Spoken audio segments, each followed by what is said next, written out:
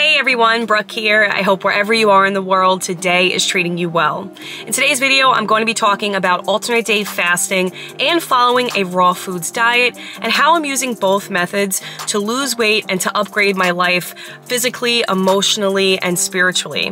I'm also going to be talking about why I am never going to get any type of plastic surgery, how we live in an ageist society, and why we should really embrace the beauty we were born with. Before I begin with today's video, if you are interested in videos like this, if you like the different style videos that I post here on this channel, please do leave a comment below. Please introduce yourself. I am looking to meet other people that are going through the same thing, that have life goals they are trying to attain, or someone that is just looking to, change their life and get some tips. I'm really looking forward to using this platform as a way to hold myself accountable and also meet other like-minded people. Now, with that said, let me jump into today's video.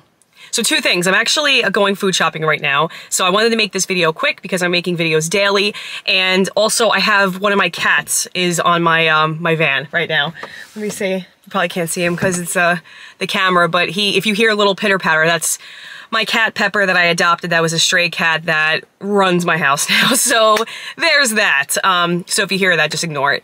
I'm going to be talking about pretty much my alternate day fasting right now, day 6, and I'm feeling good. It's funny because I've been doing alternate day fasting for a few months now. I stopped for like weeks, on and off, but I feel good. And I feel like when I first started alternate day fasting, I was someone that was on the heels of having done intermittent fasting for like 10 years when I was training in martial arts that I really want to get back to at some point. But I felt like that was hard to do, but then it was very attainable. And the same thing with alternate day fasting, when I first started doing it, I was like, this is such like a fad type of thing. I was thinking in my head. But only after a few days of doing it, I was like, you know what? Like, alternate day fasting, I feel like, is truly the way we're supposed to eat. Not even to sound radical, but think about it. Like, you're fasting, let's say on a Monday you eat, right? And now the way I'm following my fasting and my feast days is that I'm following more raw foods diet. I'm trying to get as much raw foods as I can on my feast days, help avoid binging, getting full on whole foods as opposed to getting, carved up and, having crashes and things the next day that will make me get off my fast. But you're fasting on a Monday, or you're eating on a Monday, and then you're eating all good foods that's not going to give you any kind of hanky cravings the following day, and then you're fasting on a Tuesday. So if you stop eating on 8 p.m. on Monday, then, you go back to eating, 12 o'clock on Wednesday, right? So you have all that time between Monday night, Tuesday, full day, and then, in the morning, Wednesday, where your body's not consuming any food, and you're really hitting the autophagy. You're igniting autophagy in your body, and autophagy is very anti-aging. It has many different properties. It eats the old cells in your body, and it like attacks the fat. So I feel like when you're doing alternate day fasting, you're really hitting the autophagy. Granted, if you go longer, you'll get more out of it. I'm in the stage of my life where I'm so busy, I wouldn't be able to do like 2 or 3 week fasts. But I do hope one day to visit Lauren Lockman in Tanglewood Wellness Center in Costa Rica when my life is a little more stable and calm, and I'm able to take that time away from my kids. But I feel like alternate day fasting is the best of both worlds. You're not going a crazy amount of time without food, but you are hitting the autophagy goals and the other goals, going long enough where your body's starting to, go after the fat reserves in your body. And I feel like it's just such a great balance. It's such a great machine, the way your body is going from, feast and then, famine kind of. Like, it's just not eating, and it's giving your body a chance to restore itself, right? Because when you're eating, that's the most energy, like, producing function of your body. Like, when your digestion is like, when you're eating, let's say you eat a big meal, now your body's like all in digestion mode. Whereas when you're not eating, it's focusing on other areas. Fatty liver, thyroid, just gallstones. I mean, so many different issues it's focusing on. It's clearing your body. And I feel like it's such a great way to really maintain health and wellness and lose weight. So I'm only on day 6, but I am feeling good. I'm feeling like I'm at the point where I really have to, like, just stay focused and not get distracted. And that's why I'm making these videos, and I'm late. I'm going to be, like I said in the other video, I'm just going to keep saying it. I'm going to be late posting just because I don't have the time to edit every single day. But if you just go through my playlist, you'll see episodes, you know, they're going to be numbered. They're going to be by the day. So hopefully, you know, there'll be episode 80 where I'm finally at my weight loss goal, and it'll help inspire others to get there as well. But I feel like alternate day fasting is just a great way for your body to, you know, to repair itself, to heal itself, to lose weight, to get to a homeostasis, to really deal with other issues that your body would not be able to deal with had it been digesting food. So it's pretty much where I'm getting at. But that's where I'm at with that. You know, I'm going to keep trucking along, focusing on eating as much raw foods as I can, focusing on drinking a lot of smoothies and going with salads, staying away from bread, even wraps. Like, I allowed myself to have a wrap a few days ago, and as soon as I have a wrap, it's like a literal like flour type of wrap, or even if it's gluten-free, like I'm craving bread. I have such an addiction to like bread. I love bread. You know, I don't know if that's the Italian in me. I have no idea, but I love bread. I love pastries. You know, even as a vegan, like people think that when you go vegan, oh, it's so healthy. Not really. If you're not gonna eat like real food, you're not really getting anything out of it other than not eating meat, right? So I know a lot of fat vegans. I know a lot of very healthy vegans, but I know mainly overweight vegans, and it's because they're eating their favorite, like, you know, comfort food that's now just vegan. So that's for another video, but I'm just staying on top of it, and I'm really doing the best that I can to get the most out of this alternate day fasting lifestyle. Down a few pounds, I feel good about it. I have a lot more to go, and I'm just trying to celebrate the small wins, be consistent, and not so hard on myself, because I am like the biggest bully to myself. But I also want to talk today about plastic surgery. And this is not to shade anyone who gets it, because I feel like, you know, you're your own person. You can do whatever you want. You know, people feel good when they get plastic surgery, maybe get a nose job, maybe get different things. But I want to talk specifically about like Botox. And as I'm getting into, you know, being 36 in December 18th is my birthday, I have friends in my life that are starting to get Botox. And I feel like there's such a pressure for women specifically to look younger. But what people don't realize is that, like, at least in my opinion, I don't think Botox or fillers actually makes you look younger. Okay, it'll take your wrinkles, like it'll push your wrinkles out, it'll take it away. But I really don't feel like it's like an anti-aging thing. I just don't feel like that. And when I see that people get it, it's not that I judge them so much as I feel like society sucks, right? Like, society is so ageist. Once women hit like 25, it's like you're over the hill, you aged out. But that's crazy because your life just began. And I try to put it on my daughters that, you know, your beauty's from within as well. You know, it doesn't matter what you look like. A lot of times, like, you know, it doesn't matter how much makeup you put on or whatever. Like, it's the beauty's from within. It's the character. You know, you ever see someone from across the room and maybe they, you know, they look grumpy or whatever, but they look over you and they smile and they just have like a beaming energy about them. And it's like, you know, you smile back, and like, that's the energy exchange. That's the beauty of life and communication and human interaction. And I feel like with social media specifically, it really takes away the human element of people, you know, even taking pictures and being around each other. Everybody's so worried about what they look like. And now in 2022, you know, you have women that are like competing with filters. I mean, there's literally this type of procedure called fox eyes. Very good friend of mine from childhood is getting it done. And I'm like, don't do it. Like, do not do it. She already gets so much Botox. And I'm like, why? You know, you don't look younger. You just look different, you know? And one thing that I really try to put on my children as well is that, you know, as we age, you want to really work on aging gracefully. Now, granted, my daughters are 15, 13, and 8, so they have fantastic, youthful skin. They're children, you know?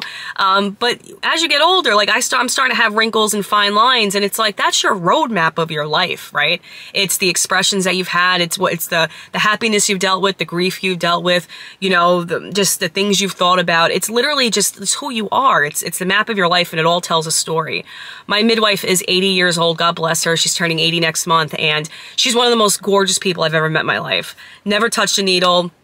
drinks a lot of water. You know, she's big into her fruits and vegetables and her salmon, and if I said that right, salmon fish. But she is someone that takes care of herself, and she has been through so much. Her face has many different wrinkles on it, but it all tells a story, you know. She was in Africa, the Congo, and she was delivering babies, literally, that could not make it to the one hospital they had in like a 100-mile radius.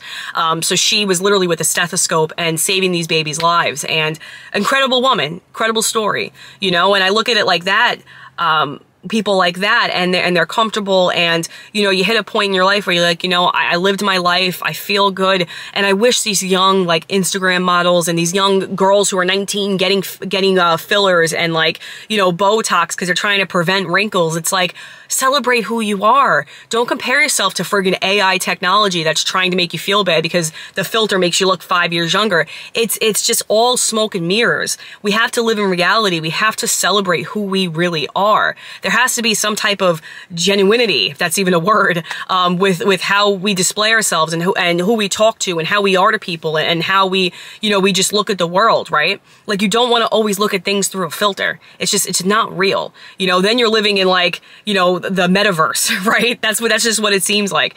And not to get on like a whole tangent, but I feel so strongly about like people who are just competing with Father Time. Like, you cannot, that is a battle you will lose every single time. So for me in my house and my life and who I am and what I try to do with myself, I am someone that will never pick up a sword against Father Time because I lost before I even picked it up. Like, I'm not going to start getting cosmetic surgery. I'm not going to start, you know, getting fillers, getting a nose job, you know, I'm just not going to do these things. You know, even with like weight loss, I feel like there is a certain percent of the population that does well with like lap band surgery. I think it should be looked at as like a last resort to lose the weight, because I feel like if you have discipline and you really apply yourself, that you're able to lose the weight. But things like that, that's different. But I'm talking mainly from like cosmetic point of view.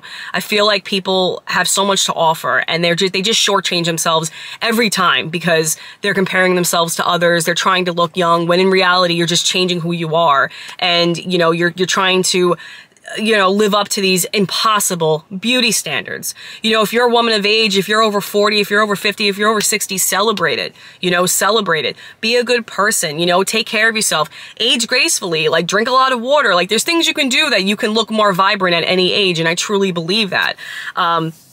Another reason, well, truly the number one reason, aside from like the vanity, why I wouldn't get fillers or Juvederm or anything like that, is because I'm very against animal testing. I am like so against animal testing, and I know that Botox is tested aggressively on like rabbits in labs, and like it's just heartbreaking. It's completely heartbreaking. And everything that I use in my life, I make sure it's, you know, it's got the Leaping Bunny logo on it. I do not use things that are tested on animals. I am someone, I love animals. I am a hardcore animal rights activist. I don't like to talk about it too much because I feel like they'll look at that and be like, oh, you know, you're fringe or whatever. But that's who I've been my whole life. I don't push that on people. I respect people's, you know, opinions and their lifestyles. But for who I am, like, the reason why I don't do certain things is that I really love animals. And I can't imagine ever getting something like that, like getting filler, knowing that could have paralyzed a bunny somewhere. You know, that's how I think. I just can't do it, right? But yeah, I just wanted to talk about that real quick because I feel like our society is so ageist and annoys the hell out of me. It truly annoys me. And, you know, I have Instagram, and at Meet Brooke, if you want to follow me, Brooke with 2 E's because I couldn't get the first one because somebody took my other, you know, the original username. But, you know, I'm on Instagram and I see like these people, like even the filters, right? If I want to make a story and I just swipe through the filters, it makes you look like a different person. And I feel like people stop living in reality and they start living through like these filters and constantly having a screen in front of them and constantly feeling like they're not good enough unless they have like, you know, some type of filter on them. And it's like, then they go and they get fillers and they get Botox and they get Juvederm and they get all these things that, you know, they try to lift themselves up to compare to what they look like on social media, but it's just not realistic. It doesn't ever work. And then you look like like a pillow face in 5 years, you know? Don't do that to yourselves. Truly, like, you know, celebrate natural beauty, really. And even if you don't think you're beautiful, you are beautiful. If you're a good person, that'll come out. That if you're like, let's say a 4, right? Let's be honest, if you're a 4, if you feel like you're a 3 or a 4, if you're a good person, if you're nice, if you treat people well, you're jumping up to a 7 or 8, solid 8, 9. You know, you're gonna look a lot better. You smile at people. You're not like, you know, just a mean person, vindictive, you know, shady, talk behind people's back. Like, that really shows on your face. And, you know, there are Z-list celebrities I'm not going to mention, Trisha Paytas, but, you know, somebody like that who is just not a good person, in my personal opinion. Like, just not a good person. She can get all the Botox and all whatever she wants, you know, done to her face. You still look awful because you're just not a good person. I hope you change. I wish you well. But, like, you can't hide who you are. And I feel like, you know, no matter how many filters, you know, you put on your face and how many needles you put inside and, you know, whatever makeup you put on or whatever hairstyle you rock, it's always going to come out who you are inside. And I feel like it's just important that we celebrate and if you're not a good person, right? Let's say you have an attitude problem, right? When I was running my business for 10 years, you know, towards the end, I didn't like who I was becoming. So you change it. You can always change. You're not, you know, you're not like cemented in the ground. You can change. We're fluid beings. You can change. You can do whatever you want. You know, you can always be better. And in my life, I always do my best to be the best person that I can be. And that's been with character changes or even just like, let's say, like with dealing with stress. If I get snappy, if I feel like I'm more anxious, if I feel like I'm quick with people, if I feel like I'm not being as nice, which I saw at the end of my business, I was like, you know what? I don't like that person. So that's not going to happen anymore. We're going to work on changing that. And I have. And I feel like, you know, my cat just slid down the mirror. But I just wanted to vent about that real quick because I know it's like kind of all over the place. It's just annoying, right? It's just annoying. Like, celebrate who you are. Women don't expire at 25, right? Like, we have so much to offer. You know, women are very intelligent creatures where we're wonderful, right? Celebrate who you are. Celebrate your diversity, celebrate your strength, celebrate your kindness, right? Like, it shows up on your face. I hate that we live in such an ageist society because we're judged based on how long we've been on earth when we should be celebrated. Like, I truly believe if you're 75 years old, you made it. You've been here 75 years. Good for you. Congratulations. You know, there's so many people out there that wish they could meet that. And I pray to God that I can get there, right? But I feel like it's just so important to really like focus on your character, and that will be your anti-aging secret. That will be your Botox. That will be something that will help you age gracefully. So with that said, I will let you guys go. I do want to do like little skincare reviews. I actually ordered Osea, I think it's called, for the first time. I use the Body Deli stuff. Like, I'm into all that stuff, but I just, you know, that's only going to work so much because father time is father time. But, you know, you eat well, you're a good person, you treat people well, you're kind to animals. That's a big one. I feel like it really does, you know, does help. But with that said, I'll let you guys go, and I will check you back again on day 7. Take care, friends.